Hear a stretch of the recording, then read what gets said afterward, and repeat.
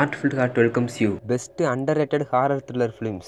இந்த வீடியோவில் நான் சொல்ல போகிற 5 படமும் உங்களுக்கு தெரிஞ்சுக்கிறதுக்கு வாய்ப்பு கம்மி தான். இந்த படங்கள்லாம் ஹாரர் த்ரில்லர்னு சொல்கிறத விட ட்ராமா ஹாரர் த்ரில்லர்னு சொல்லலாம். ஏன்னா எல்லாம் ஸ்லோவாக தான் போகும். ஸோ இந்த படங்கள்லாம் பார்க்க பொறுமை வேணும்.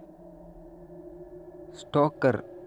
இந்த படம் டைரக்டர் பார்க் சான்-வூக்கோட படம். இந்த படம் நிறையா பேருக்கு தெரிஞ்சிருக்க வாய்ப்பு இருக்குது. பட் இருந்தாலும் இது பார்க்காதவங்க பார்க்கணும். ஒர்த்தான பயங்கரமான படம் தான். இந்த படத்தில் பார்க் சான்-வூக்கோட வயலண்ட்டான எராட்டிக்கான சீன்லாம் அதிகமாக இருக்காது. பட் இருந்தாலும் ஒரு தரமான த்ரில்லர் படம் இது. படத்தோட கதை, அவங்க அப்பா இறந்துட்டாங்கங்கிற சோகத்தில் இருக்கிற இந்தியான்னு ஒரு பொண்ணு. அவங்க குடும்பத்தில் சம்மந்தமே இல்லாமல் ஒருத்தன் அங்கிள்னு சொல்லிட்டு உள்ளே வர்றான். அதுக்கப்புறம் அவங்க ஃபேமிலியில் நடக்கிற விசித்திரமான செயல்கள் தான் இந்த படத்தோட கதை. படத்தில் கதையை விட ஸ்க்ரீன் பிளே தான் பயங்கரமாக இருக்கும். எந்த படத்துலையும் இப்படி ஒரு ஸ்க்ரீன் பிளே பார்த்ததில்ல. இவர் படம் எல்லாமே யதார்த்தமாக ஒரு டார்க்கான கிரைமை பயங்கர த்ரில்லிங்காக சொல்லியிருப்பார். இந்த படத்துலையும் அதே மாதிரி தான். நம்மளால் அடுத்து என்ன நடக்குன்னு எக்ஸ்பெக்ட் பண்ணவே முடியாது. அடுத்தடுத்து வேறு சீன் வேறு லெவலில் வந்துக்கிட்டே இருக்கும். படத்தில் முக்கியமாக சொல்லணும்னா சினிமாட்டோகிராஃபியும் எடிட்டிங்கும் ரொம்பவே சூப்பராக இருக்கும். படத்தில் வர்ற ஒவ்வொரு ஷாட்டும் அவ்வளோ அற்புதமாக அழகாக இருக்கும். இந்த படம் ஒரு பெர்ஃபெக்டான மிஸ்ட்ரி த்ரில்லர் படமாக இருக்கும். கண்டிப்பாக பார்க்கணும் இதெல்லாம். அடுத்த படம் சூசைட் கிளப். இந்த படம் ஒரு ஹாரர் த்ரில்லர் படம்னு சொல்கிறத விட இது ஒரு ஸ்லாஷர் ஹாரர் த்ரில்லர் படம்னு சொல்லலாம். இந்த படத்தில் எங்கே பார்த்தாலும் ரத்தமாக தான் இருக்கும். டைட்டில் பார்த்தாலே தெரிஞ்சிருக்கும் உங்களுக்கு. படத்தோட கதை, தொடர்ந்து நிறையா பேர் சூசைட் பண்ணுவாங்க. எந்த ரீசனும் இருக்காது.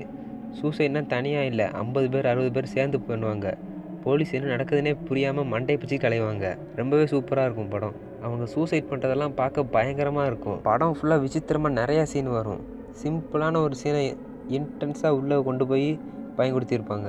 படத்தில் அடுத்தடுத்து இன்ட்ரெஸ்டிங்காக ஏதாவது நடந்துக்கிட்டே இருக்கும். அந்த மாதிரி ஸ்ட்ராங்காக ஸ்க்ரீன் ப்ளே பண்ணியிருப்பாங்க. படத்தோட ஆர்ட் ஒர்க்கு, சினிமாட்டோகிராஃபி, பெர்ஃபார்மன்ஸ் எல்லாமே சூப்பராக இருக்கும். படம் பார்க்கும்போது ஒரு செகண்ட் கூட நம்ம நார்மலாக ஃபீல் பண்ண விட மாட்டாங்க. ஏதாவது க்ரீப்பியாக நடந்துக்கிட்டே இருக்கும். இந்த படம் மேக்கிங்கும் க்ரீப்பியாக வியர்டாக தான் இருக்கும். இந்த படத்தில் வர போலீஸ் கேரக்டர்லாம் என்ன பண்ணுவாங்கன்னு பார்க்கவே அவ்வளோ நல்லாயிருக்கும். ஒரு சைக்கோ கொலை பண்ணானா அந்த கில்லரை தேடி அலைவாங்க. ஆனால் இந்த படத்தில் எல்லோரும் சூசைடு தான் பண்ணுறாங்க. இப்போ யார் மேலே கேஸ் போடுவாங்க? படத்தில் நடக்கிற வெறித்தனமான சூசைடுக்கு ஒரு வித்தியாசமான மியூசிக்கை விட்டு பயங்கரமாக நம்ம ரசிக்க வச்சுருப்பாங்க. நீங்கள் கொடுக்குற டைமுக்கு ஒர்த்தான படம் இது. ஷெல்லி. இந்த படம் ஒரு ஹாரர் படம் தான். ஆனால் எந்த இடத்துலையும் பயன்படுத்துறதுக்காக ஜம்ப்ஸ்கேர்ஸை வைக்கிற மாதிரி சில்லியான வேலையெல்லாம் செஞ்சுருக்க மாட்டாங்க. படத்தோட ஃபஸ்ட்டு சீன்லேயே ஒரு டார்க்கான இன்டென்ஸான அட்மாஸ்பியர் உருவாக்கி நம்மளை உள்ளே கொண்டு போயிடுவாங்க. அதே மூடில் எண்டு வரைக்கும் அப்படியே வச்சுருப்பாங்க நம்மளை. அந்த விதத்தில் இந்த படத்தோட டைரக்டரை பாராட்டியே ஆகணும். படம் ஃபுல்லாக காட்டுக்குள்ளே இருக்கிற ஒரு வீட்டில் தான் நடக்கும். அந்த இடத்த எப்படிலாம் அழகாக காமிக்க முடியுமோ அப்படிலாம் சினிமாட்டோகிராஃபியில் வேறு லெவலில் காமிச்சிருப்பாங்க. படம் ஸ்டார்ட் பண்ண உடனேலாம் பயங்கரமாக இருக்காது. ஆனால் ஸ்லோ பேர்னிங்காக கொஞ்சம் கொஞ்சமாக வெறித்தனம் ஆரம்பிக்கும். வெறித்தனம்னு சொன்னதே ரொம்ப பயங்கரமாக ரத்தம் தெரிக்கிற மாதிரி சீன்லாம் இருக்குன்னு யோசிக்காதீங்க. சிம்பிளாக பெர்ஃபார்மன்ஸை வச்சு அன்யூஸ்வலாக நடக்கிற ஆக்டிவிட்டீஸ் எல்லாம் வச்சு வெறித்தனத்தை கொடுத்துருப்பாங்க. அங்கே நடக்கிற விஷயங்கள்லாம் நம்மளை பதற வைக்கும். இந்த படத்தை எல்லோரும் பார்க்கலான்லாம் சொல்ல மாட்டேன். ஹாரர் ஃபிலிம்லாம் ஜஸ்ட்டு ஜம்ப்ஸ்கேர்ஸ் இல்லாமல், பேய் இல்லாமல் வித்தியாசமாக தரமாக ஒரு படம் பார்க்கணுன்னு நினைக்கிறவங்க இதை கண்டிப்பாக பார்க்கலாம். ஒர்த்தான படம். படத்தோட கதை இங்கே மென்ஷன் பண்ணல, அதனால கதை எக்ஸ்ட்ராடினரியாக இருக்குன்னுலாம் நினைக்காதீங்க. கதை படத்தை விட ரொம்பவே சிம்பிளாக இருக்கும். அந்த கதை எலாபரேட்டாக சொன்னாலே 5 லைனுக்குள்ளே தான் வரும். அடுத்த படம் ப்ரிவெஞ்ச். இது ஒரு இண்டிபெண்டன்ட் ஃபிலிம் தான். இந்த படத்தோட டைரக்டர் ஆலிஸ் லவ்னு ஒரு ஃபீமேல் ஃபிலிம் மேக்கர். அவங்க தான் இந்த படத்தோட மெயின் கேரக்டராகவும் நடிச்சிருப்பாங்க. அப்படி ஒரு பெர்ஃபார்மன்ஸு, ரொம்பவே இன்டென்ஸாக இருக்கும் அவங்க பெர்ஃபார்மன்ஸு. படத்தோட ரெஸ்பான்சிபிலிட்டி தெரிஞ்சுக்கிட்டு நல்லா பயங்கரமாக பண்ணியிருப்பாங்க அந்த கேரக்டரை. படத்தோட கதை, ஹீரோயினோட ஹஸ்பண்டோட சாவுக்கு காரணமாக இருக்கிறவங்கள பழி வாங்கணும். அதுக்காக அவங்க வயிற்றுக்குள்ளே இருக்கிற குழந்தை சொல்கிறதை கேட்டு பழி வாங்குறது தான் கதை. கதையை விட இவங்க சொன்ன விதம் ரொம்பவே நல்லாயிருக்கும். இது நார்மலான ரிவெஞ்ச் ஃபிலிம் மாதிரி இருக்காது. அதை தாண்டி இந்த படத்தில் வேறு ஒரு ஃபீல் இருக்கும். படத்தோட மெயின் கேரக்டர் கூட நம்ம ட்ராவல் பண்ணுவோம் படம் ஃபுல்லாக. படத்தில் எடிட்டிங், சினிமாட்டோகிராஃபி, மியூசிக்லாம் வேறு லெவலில் இருக்கும். கொலை பண்ணுறதுக்கு முன்னாடி ஒரு பிஜிஎம்மு, கொலை பண்ணும்போது ஒரு பிஜிஎம்மு, கொலை பண்ணதுக்கப்புறம் பிஜிஎம்னு போட்டு நம்ம மிரட்டியிருப்பாங்க. படத்தோட ஃபஸ்ட்டு ஷாட்டே படத்தில் நிறைய இடத்துல வரும். ஆனால் ஒவ்வொரு டைம் வரும்போது அது புதுசாக தான் தெரியும். படத்தை ஓப்பனிங் சரி, கடைசியும் சரி, நம்ம எக்ஸ்பெக்ட் பண்ணாத ஒரு ஸ்டார்டிங் அண்ட் எண்டை கொடுத்து முடிச்சிருப்பாங்க. படம் ஃபுல்லாக ரொம்பவே த்ரில்லிங்காக ஸ்பீடாக போகும். அங்கங்கே டப்புன்னு சிரிக்கிற மாதிரி சில காமெடி சீன்ஸும் உண்டு.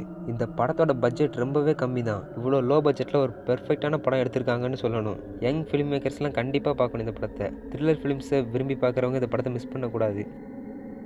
அடுத்த படம் ஆடிஷன். இந்த படம் டக்காஷி மைக்கோட படம். அவர் படம்னாலே வயலண்ட்டாக பயங்கரமாக தான் இருக்கும். இந்த படமும் அப்படித்தான். படத்தோட கதை, ஒய்ஃபு செத்ததுக்கப்புறம் இன்னொரு கல்யாணம் பண்ணிக்கணும்னு நினைக்கிற ஹீரோ, அவனோட பையனும் அதுக்கு ஒத்துக்கிறான்.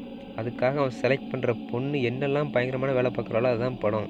படத்தோட ஹீரோயின் ரொம்பவே நல்லா நடிச்சிருப்பாங்க. அந்த பொண்ணுக்கும் வயலன்ஸுக்கும் சம்மந்தமே இருக்காது, ஆனாலும் அப்படி ஒரு வெறித்தனமான பெர்ஃபார்மன்ஸை கொடுத்துருப்பாங்க. படம் நார்மலாக ஸ்டார்ட் ஆகி கதைக்குள்ளே போக போக வெறித்தனம் ஆரம்பிச்சிடும். படத்தோட ஸ்க்ரீன் ப்ளே ரொம்ப சூப்பராக இருக்கும். இந்த கதையை அவங்க எக்ஸ்பிளைன் பண்ண விதமும் ரொம்ப நல்லாயிருக்கும். படத்தோட ஃபர்ஸ்ட் ஹாஃப் லீனியராக நார்மலாக நல்லாவே போகும். செகண்ட் ஹாஃப் நான் லீனியர் ஃபார்மேட்டில் ட்ரீம் ரியாலிட்டி பாசிட்டிவ் ஃப்யூச்சர்னு குழப்பி அடித்து செமையாக பண்ணியிருப்பாங்க. படத்தில் சினிமாட்டோகிராஃபி லைட்டிங்லாம் சொல்லியே ஆகணும். கேமரா மூமெண்ட்ஸ்லாம் ரொம்ப பயங்கரமாலாம் இருக்காது. சிம்பிளாக ஸ்டெடியாக ஸ்மூத்தாக ஸ்லோவாக விஷுவலாக ரொம்பவே அழகாக காமிச்சிருப்பாங்க. இந்த படம் ஸ்லாஷர் டைப்பான ஃபிலிம் தான். படத்தில் செகண்ட் ஹாஃப் ஃபுல்லாக கை கால் நாக்கு காணு எல்லாத்தையும் பிச்சு பறக்க விட்டுட்டே இருப்பாங்க. ஒரு வித்தியாசமான இல்லை ஒரு விசித்திரமான படம் பார்க்கணுன்னு நினைக்கிறவங்க இந்த படத்தை கண்டிப்பாக பார்க்கலாம்.